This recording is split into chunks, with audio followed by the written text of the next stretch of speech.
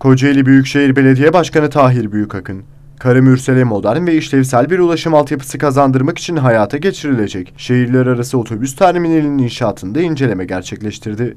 Yolcuların konforunu, güvenliğini ve şehirler arası ulaşımı daha etkin hale getirmek için Karamürsel Otobüs Terminali'nin büyük bir ihtiyaca cevap vereceğini dile getiren Başkan Büyükakın, Kocaeli'nde çağdaş ve güçlü ulaşımın adımlarını birer birer atıyoruz. Karamürsel'in Çağdaş Terminali de bu adımlarımızdan biri olacak dedi.